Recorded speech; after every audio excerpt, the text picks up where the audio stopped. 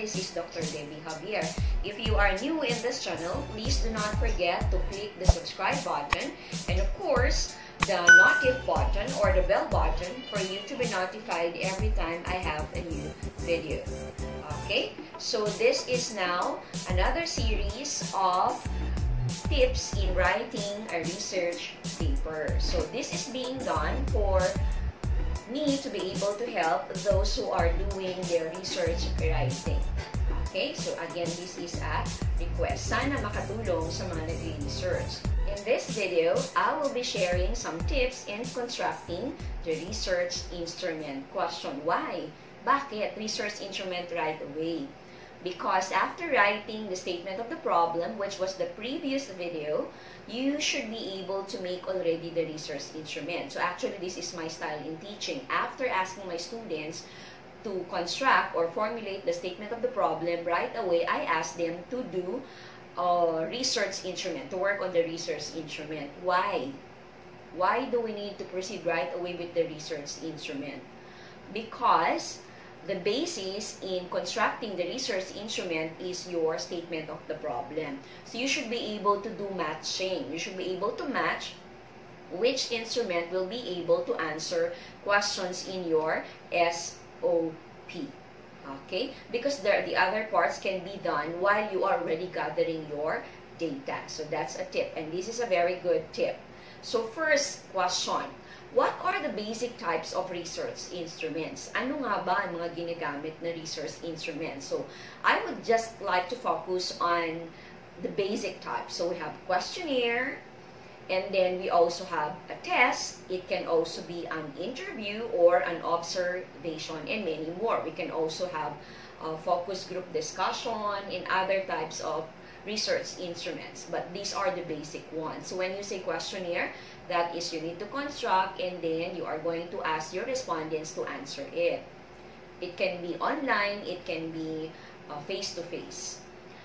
And then, of course, you can also make use of a test if you wanted to gauge, for example, what they have learned and what they have not learned in a certain strategy or approach that you implemented in your class. You can have the pre-test and then a post-test.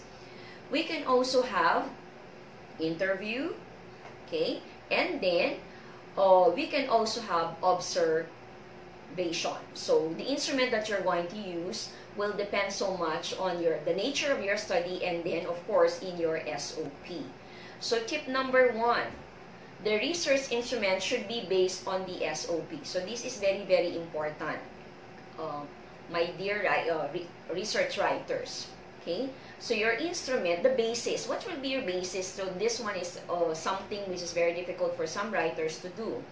They do not know exactly what instrument to use. So what's your basis? Paano ka maghanap ng instrument para sa study mo? It should be based on your SOP. So for example, SOP number 1. What will be the best instrument for you to be able to answer it? Are you going to use a questionnaire? Are you going to do an interview? Are you going to give a test? Or you will simply do an observation. So that's the first tip. Your research instrument should be based on your SOP. So dapat na i-match mo siya. So for example, question number 2, ano dapat mong gawin para masagot mo siya? So anong instrument ang gagamitin mo? So that's how you're supposed to do it. So I hope you understand. Number 2, match a good instrument to answer the questions in the SOP.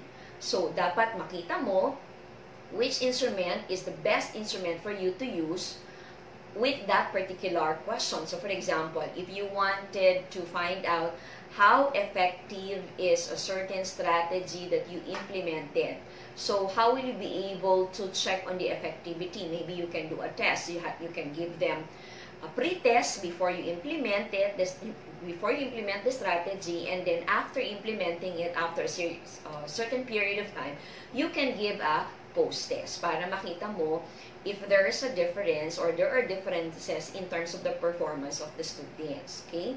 So, pre-test or post-test. Pwede po yun. You can also do observation. Pwede rin yun. Number 3, make sure to have your instruments be checked by your advisor and validated by an expert. Napaka-importante po nito. So, after making your instrument, ask your advisor to check it. So, you and your advisor should be able to match. Napaka-importante po yun so that you will not be wasting your time. Kasi pag nag-gather ka ng data and then you will not be able to answer the questions in the SOP, you'll be wasting time and money and effort. So, pa-check. Let your advisor check it. And, of course, you should also ask an expert to validate your instrument. Kung ano man yan. Pwedeng language expert, pwede pong content expert. Depende sa study mo. So, those are the tips that I can share in writing your or constructing your research instrument. So, number 1, we have the research instrument should be based on the SOP. Number 2, match a good instrument to answer the questions in your SOP, and make sure to have your instruments be checked by your advisor and validated by the experts. So, sana makatulong ito doon sa mga nagre-research. So, kung nag-iisip pa lang kayo, tingnan nyo na how will you be able to match it.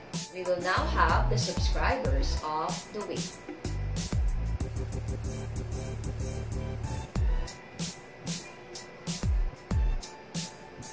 And let's now proceed with the shout out to thank those people who've been supporting me in my channel.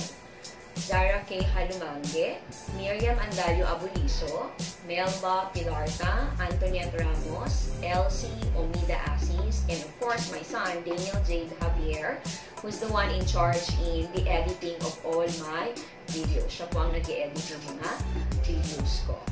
Okay, so that's it. I hope I was able to share something that will be very helpful for you in constructing your research instruments. So do not forget the tips. It's very basic, it's very simple, but if you are going to follow it, definitely you'll be able to learn something from it and you'll be able to make the right research instrument.